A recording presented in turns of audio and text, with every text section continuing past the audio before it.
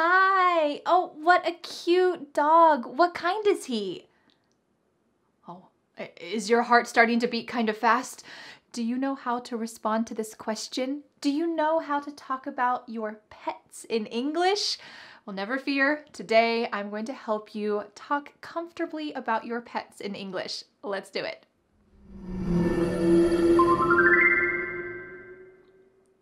Hi, I'm Vanessa from speakenglishwithvanessa.com, and in today's exciting lesson, you are going to get a chance to speak with me and tell me all about your precious pet. And if you've never had a pet, well, this is a great time to also learn how to talk about that, because people often ask, what, do you not like animals? Why don't you have a pet? Do you not like dogs? So in today's lesson, you will be able to comfortably learn some common vocabulary around pets, also some common conversational questions about pets, and then you'll see a sample conversation between my husband and I talking about pets, and then it will be your turn to learn how to speak with me, and we'll talk about your pets. And I have a little surprise today. At the end of this lesson, you are going to meet my 9 pets. Yes, that's right, 9 pets. It might be a little surprising. So you have to wait to the end of this lesson to find out. To help you with this lesson, I have created a free PDF worksheet that you can download with the link in the description below this video. On this free PDF worksheet, you will get all of today's common vocabulary, all of the sample sentences, all of the common questions and answers, the sample conversation, and you will have a chance to answer Vanessa's challenge question so that you can use what you've learned and never forget it in daily conversation. All right, are you ready to get started? Let's learn some common vocabulary about animals and pets. Let's start by describing you. Can you describe yourself? I'm an animal lover. This means you love all kinds of animals. You might say, ever since I first visited a zoo as a child, I have been an animal lover. I just love all animals.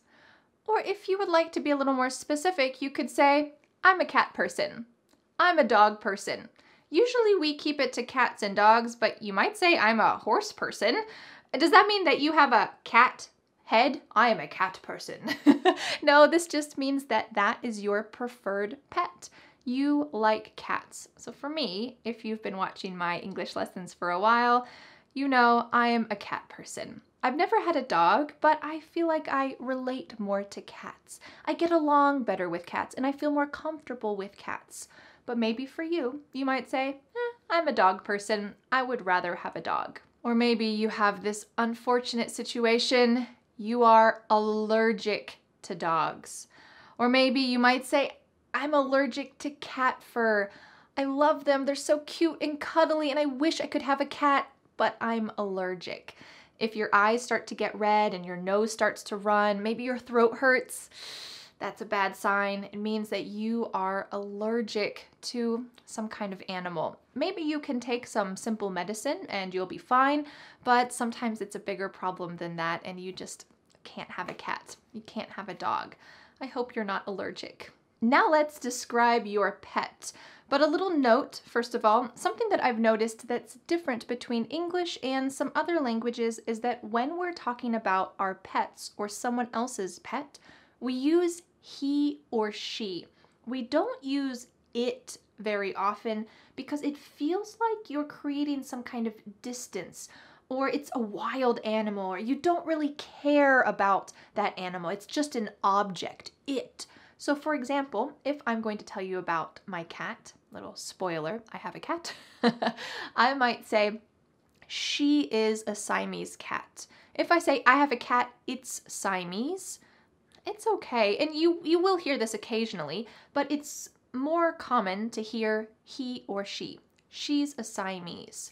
She likes to play with cat toys, he or she. And if you're not certain if an animal is a he or a she, like if you see a neighbor's dog and you want to talk to that neighbor about their dog, you can just say he and it's okay. The neighbor will maybe correct you and say, oh, yes, she's a poodle. And then you can say, oh, yes, what's her name? And you can use her when you find out. But in general, we use he or she for pets. A common word we use to describe pets is breed. What breed is your pet? But we often just say kind. What kind is it? So when we're talking about a dog or a cat, there are different types. So I already mentioned my cat is a Siamese cat. This is a specific type or breed of cat. What breed is your cat? Oh, he's a Siamese. She's a Siamese. What breed is it? But we often use the question, what kind is it? Which we'll talk about in our questions section in a minute. Another common term used with pets is a rescue. This is describing your pet. Both of my cats are rescues. I got them from an animal shelter. This means that I didn't buy them from a breeder who is making purebred cats. No, I went to the animal shelter. These are abandoned cats who need a home.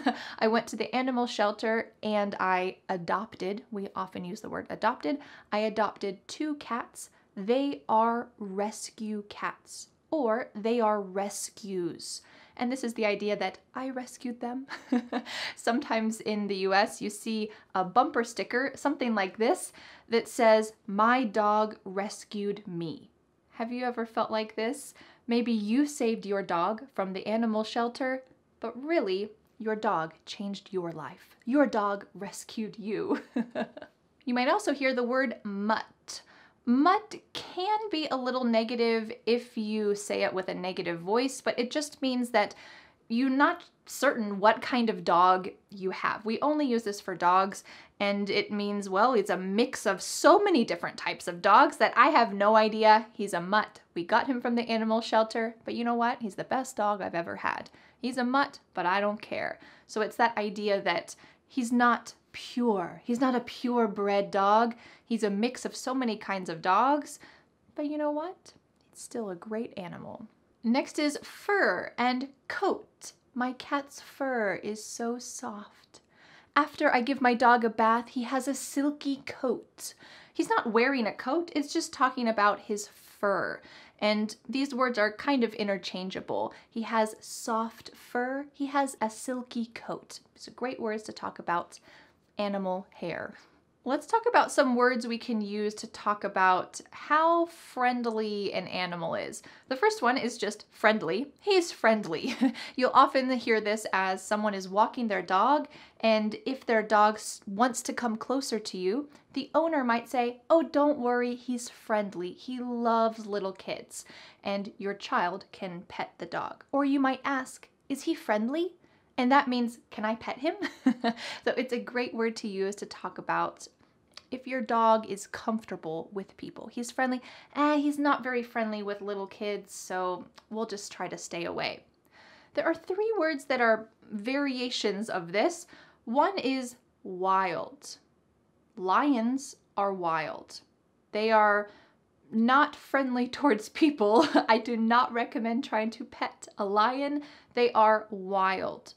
The next level is stray. We might say, that cat is a stray cat, or he's a stray. And that means that he lives on the streets, and maybe he'll come close to people to get some food. He might not really hurt you, but he doesn't want to live in your house. Maybe if you adopt him, he'll want to live in your house, but he doesn't have an owner. He's a stray. He's a stray cat. Some cities around the world have a lot of stray cats or stray dogs. They don't belong to anyone, but everyone helps to take care of them. Everyone helps to feed them. In the US, this isn't very common. We don't have a lot of stray cats or a lot of stray dogs because animal shelters are a big part of American culture. A lot of people, when they want a pet, they will go to an animal shelter instead of buying a purebred dog or a purebred cat. So a lot of stray dogs or stray cats who live on the street will be taken to an animal shelter for someone to adopt. So you might say, my cat was a stray before we got him. He was a stray cat before we got him, and now he's just so friendly. The next level is domesticated. So this means a cat or dog or animal that was previously wild and now he's very comfortable with humans. So we could use this for a lot of different animals like cows. Cows are domesticated. A long time ago, they were completely wild, or horses. Horses were completely wild, but they have become domesticated. Over time, people have trained them to become comfortable with humans. They are domesticated. We often use this term for farm animals. Horses, cows, chickens, sheep, goats, they are domesticated animals. Some animals just can't be domesticated, like a zebra. You can't ride a zebra. You can't domesticate zebras. It would be pretty cool, but they are just an animal that cannot be domesticated. Before we go on to some common questions that you will hear and that you can ask about pets, let's talk about pet care and some words that you can use to describe pet care. A cage, a crate, and a kennel are all the same thing, and it's somewhere that you can keep your animal contained. So you might say, I put my ferret, some people have a ferret for a pet, I put my ferret in the crate to take it to the vet, which we'll talk about in just a second. But it's a type of box where you will keep your animals, maybe to transport them somewhere or maybe just to help them feel safe and comfortable. We have a big kennel for my dog to help him feel comfortable when guests come over. He goes in there and he feels comfortable, and then when the guests leave, he comes out and feels very safe. A collar and tag. This goes around your animal's neck and has some important information like the pet's name, your phone number, maybe your address, and if your pet gets lost, well, someone can help you to find your pet again by calling you with the number that's on the tag on their collar.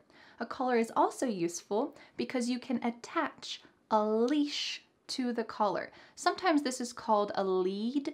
I think that lead is maybe more a term that professional people will use. A veterinarian will use this, maybe a dog trainer will use this, a lead. But for daily conversation, we often just say leash. Where's the leash? I need to find the dog's leash so that I can take him on a walk. One time I saw somebody having an iguana on a leash. Sometimes people put their cats on a leash too, but usually cats don't tolerate that. Have you ever seen a strange animal on a leash before? A vet or veterinarian. Usually we shorten this to vet. You've already heard me say this a couple times, and that's the doctor for an animal. So you might say, I need to take my sick dog to the vet. Or what is the best vet to take my dog to? We're talking about veterinarian, but it's a situation where we don't use the longest word, we just use a short, simple version. Yes, finally in English, there is a simple way to say a long word. So you can just say vet. My cat's vet is just up the street, or we have a vet appointment next week. Excellent. Now, I just want to let you know, if this is your job, if you are a vet and someone asks you the common question, what do you do? Which means, what's your job? And you say, I'm a vet.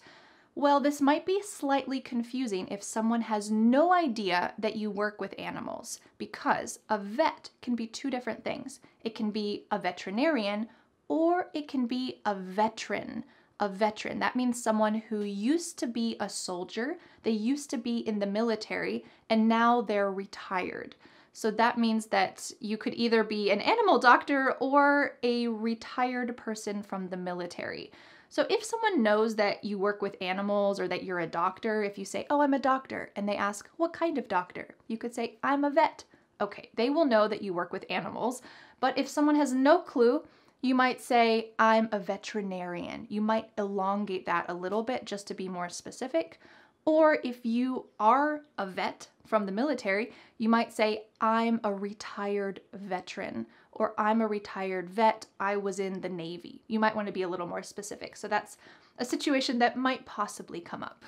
What can you do to bond with your animal? You might play fetch. So you could say, my cat likes to play fetch. Who would have guessed? Usually dogs do, but sometimes cats do too. Or you could just say this word to your dog. So you have a stick, you throw the stick, and your dog runs after the stick. You could say, fetch boy, fetch, fetch the stick. So you're telling him, you're giving him a command about what he should do. Get the stick and bring it back to you. This kind of fun game. or we might just pet your pet. Ooh. So this word can be used as a noun, as we've been talking about it. I have 9 pets. But what is this? Gently touching your pet. This is the verb to pet. When you are stroking or just gently touching your animal, this is a very kind, nice thing to do. Well, you are petting your pet. So if you're walking down the street and someone is walking a dog and that dog seems friendly, the dog wants to talk with you, and the owner says, "Oh, don't worry, he's friendly," you can say, "Can I pet him?"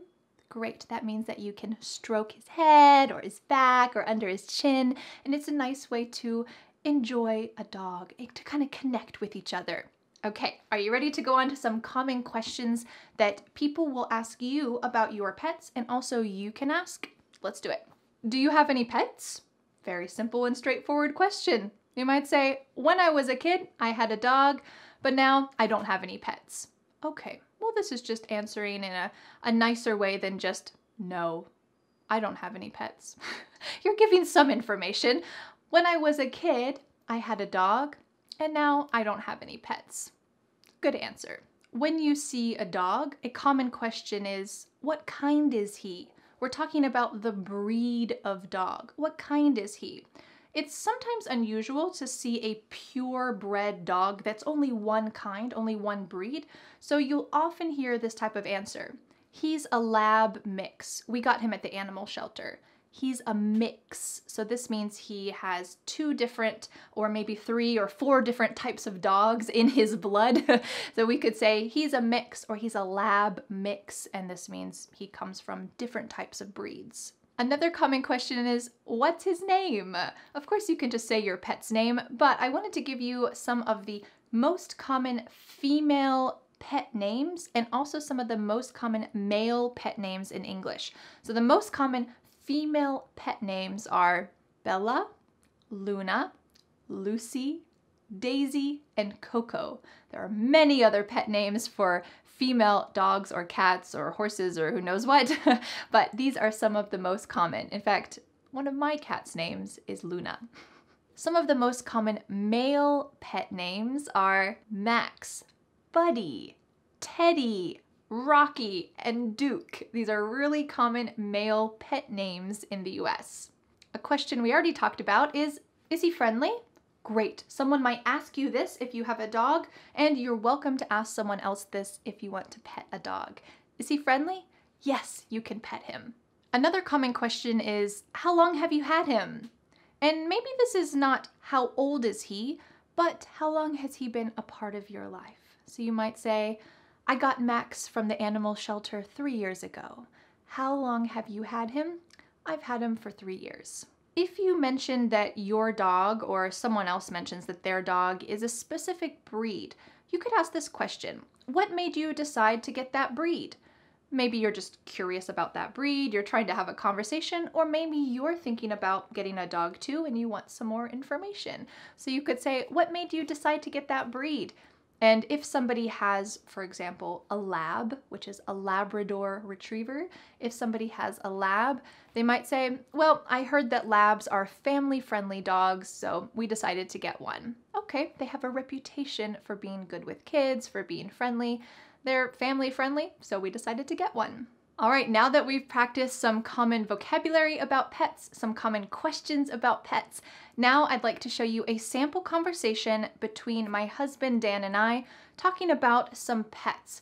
After the sample conversation, it will be your turn to speak with me and tell me about your pets, or maybe the pets that you wish you had. And after that will be the big reveal of my 9 pets. All right, let's watch the sample conversation. Hi, Dan. Is that your dog? I thought you were a cat person. Hey, Vanessa. I'm an animal lover, but Fluffy's not mine. I'm just walking him for a friend. Oh, gotcha. Is he friendly? Can I pet him?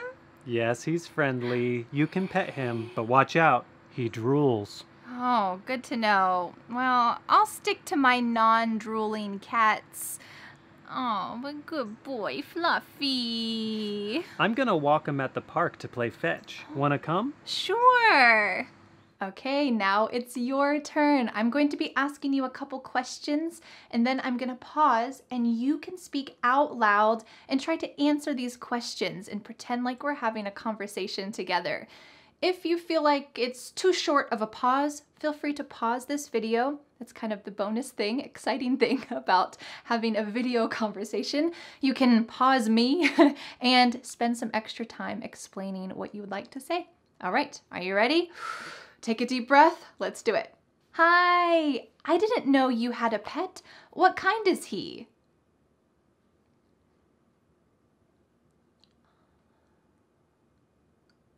Interesting. How long have you had him?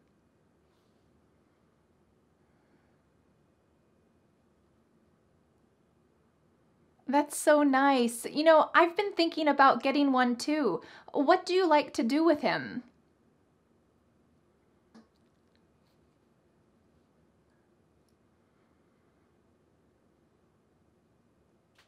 Thanks for your help and nice to meet you.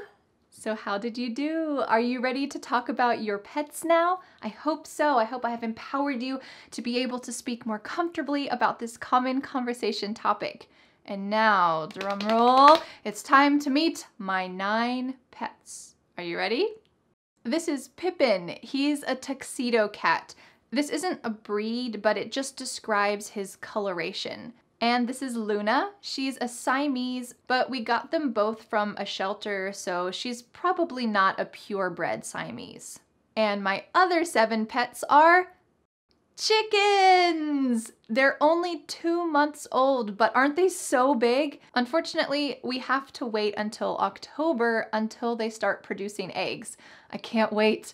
My husband Dan built their coop. That's the little house where they live.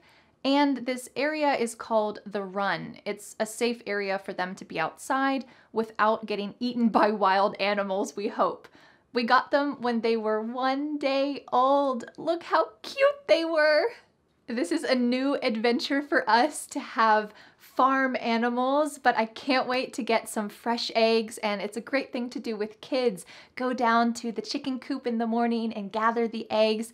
I can't wait. That'll be so much fun. Well, I hope that today's lesson was helpful for you, and I want to remind you that you can download the free PDF worksheet for all of the sample phrases, all of the sample questions and answers, the conversation, and you can answer Vanessa's challenge question so that you can remember what you've learned and use it in your daily conversations.